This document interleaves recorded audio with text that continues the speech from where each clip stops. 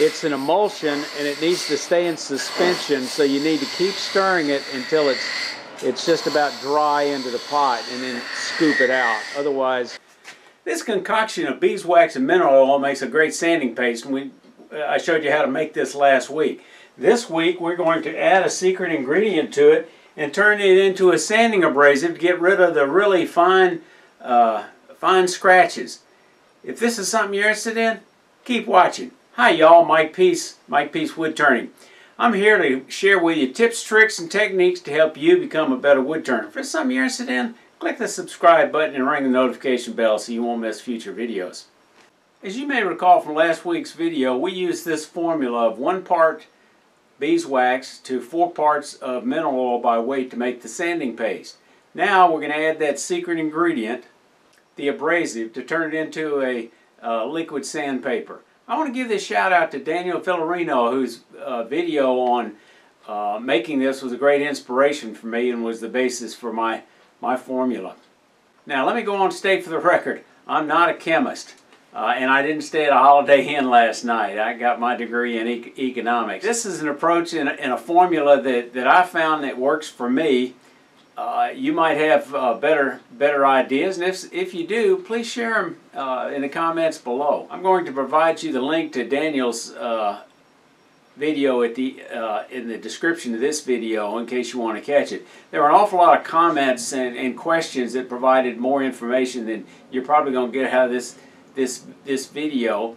I want to say that this concoction, it works for me to the point that I'm probably not going to experiment with it by playing with different abrasive compounds. There's lots of different abrasives you can use. We're going to use diatomaceous earth, which is basically a mechanical insecticide that you can pick up your big box store. You can get it at Lowe's or Home Depot. It's basically triple E. It's the same stuff that you would get in your your triple E buffing compound. It's a naturally occurring soft sedimentary rock made from fossilized algae from millions of years ago. It's 70 to 80% silicon. It's a very, very fine abrasive. And strangely enough, it's food safe. You could eat it. You don't want to breathe it. You don't want to get it in your eyes. Diatomaceous earth, or DE, is also used in pool filtration units. So if you go to Home Depot or Lowe's or some other store, you're going to look for it in the insecticide aisle, and you can get about 9. I think it's. Well, let me get the bag and I'll show you. So here's what that bag looks like. It is a very, very fine, you can blow it, it's almost like a talcum powder. 4 pounds of it costs you about $9, so it should give you a lifetime supply of abrasive paste, unless you do use it around your shop for cockroaches, ants, fleas, silver fish, earwigs, and bed bugs. Now, I found that this mixture of mineral oil, beeswax, and diatomaceous earth does very well.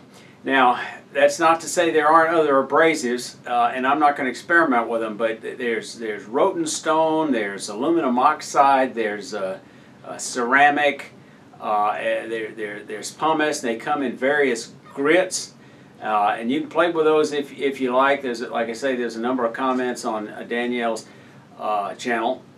Just be advised of there's some pumices or rotenstone mixtures that you can get that are very dark, and they're going to stain your lighter wood. Using this sanding paste can actually save time on your sanding, because you're not going to use as much sandpaper. You're not necessarily going to go up to finer grits. And I find it as an alternative to the buffing system. I think you can get very similar results. It's like taking your last grit and tripling it. So here's the formula that I'm using: 1 part beeswax to 1 part triple E, that is diatomaceous earth, and 5 parts of mineral oil by weight. And as we described last week in that video, an ounce of mineral oil doesn't weigh an ounce. So this is by weight. One of the advantages of this product, besides cost, you can make a 7-ounce container of this for about $2. But one of the other advantages it has over some of the commercial products is smell. This has got a very pleasant beeswax type of smell to it. Some of the commercial products have solvents in them, volatile organic compounds that create a pretty harsh smell that a lot of people don't care for. Now here's the steps. We're going to follow pretty much the process we did last week.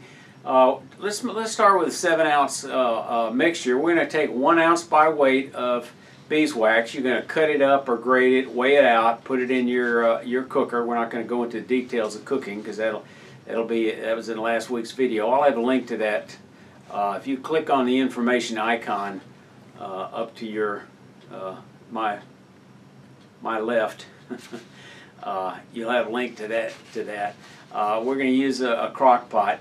Go ahead and mix in your 5 parts of mineral oil, and if you don't want to bother to weigh that out, you can actually measure it in ounces, and you're going to use 6 ounces instead of 5, but if you weigh it, it's 5 ounces.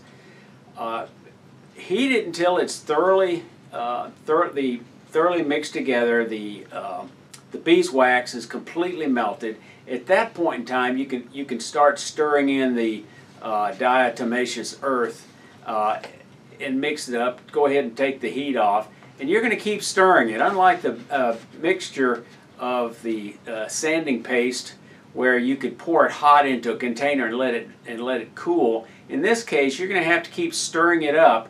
All right, you can pour the sanding butter while it's hot and melted and into a container, but when it comes to the sanding paste, it's an emulsion and it needs to stay in suspension, so you need to keep stirring it until it's just about dry into the pot, and then scoop it out. Otherwise, if it's still melted when you're setting it, when you pour it, you're going to have the heavier particles sink to the bottom. Not good. Okay, it's about 10 minutes later, and I'm still stirring it. You can tell it's getting thicker and thicker.